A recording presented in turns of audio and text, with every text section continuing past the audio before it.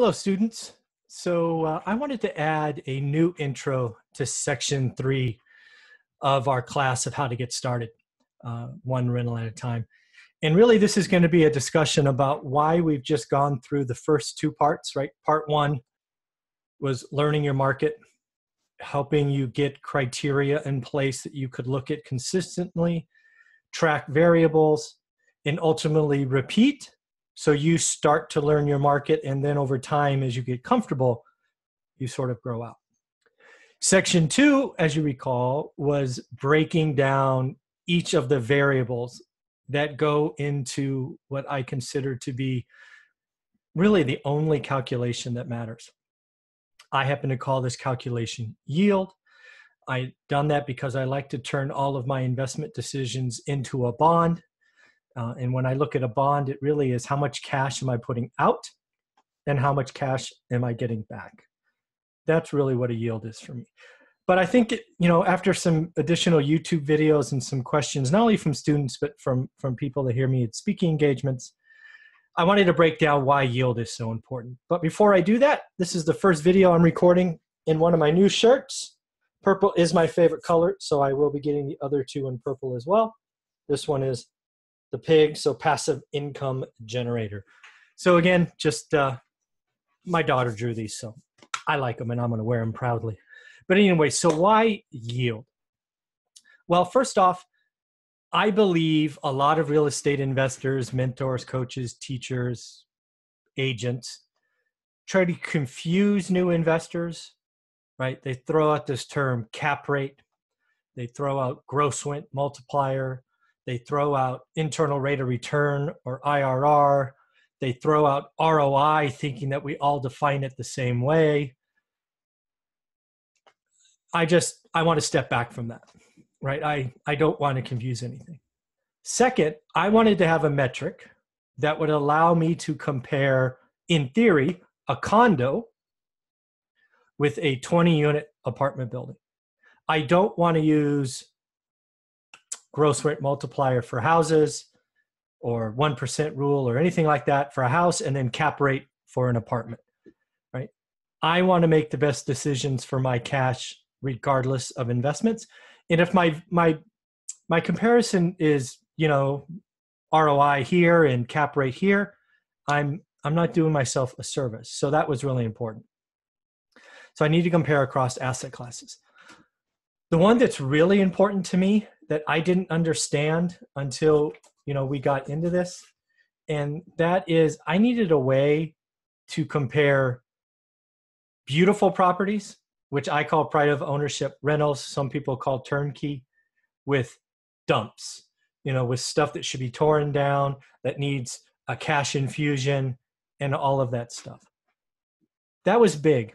Now, as I said in my book, which you see over my shoulder here, One Rental at a Time on Amazon, it was a mistake to buy cheap. And it was because none of my spreadsheets or none of my Excel was looking at make ready when I bought those first 8 properties. Clearly a mistake, clearly a rookie move, but I believe there's lots of people doing that, right? You're looking at one house at 100 and one house at 150 going, hey, they rent for the same, but the house at 100 needs an extra 30 grand. That's what I was doing, and I don't want you to make that mistake. So if I could have one metric that compares the dump with a pretty property and have it tell me which one produces a higher yield, I win. And sometimes the dump that takes all the extra cash wins. Sometimes it's the pretty properties. And really this is all about, I wanted a metric, and again, I call it yield, that values my cash, whether that's down payment cash, whether that's closing cost, whether that's make ready. I wanted a way to compare an asset that might take 10 grand with 100 grand, right? It's possible with this yield calculation that $100,000 cash infusion will produce a better return than maybe a building I can get for $1,000 or $10,000. That's the beauty of the yield. And that's why I think it's important. My yield calculation, which I went through in detail with you in section 2, I believe is vital. It allows you to, once you understand your market in step 1, you can now go, hey, 123 Main Street compared with 123 Blue Street fourplex with 123 Jones Street apartment, you can compare all of those regardless of condition. So as I'm creating this course, and I'm going to keep adding stuff, please realize that that yield calculation, the ability to compare any asset, clean or a dump in any area, is very, very important. But always remember, you got to start at step one. You've got to understand your market. You've got to become an expert of where you want to invest. And the beauty of all of this is once you do step 1, 2, and 3 of this class, you are now an expert. You have learned a skill, right? For whatever the cost of this course, whether it's $199 or $149 if you use a coupon code or whatnot, you are learning a skill that you never have to pay for again. You can take this skill from Fresno to Dallas to Memphis to Detroit to DC to Miami, and anywhere in between. That's what I'm giving you. And the beauty about real estate investing is it doesn't matter what your age is. You can start really young or really old, anywhere in between. It doesn't care about your background. You can do this full-time or part-time. You can do this as a side hustle while you're working really, really hard in your day job, or after you've retired as a second income.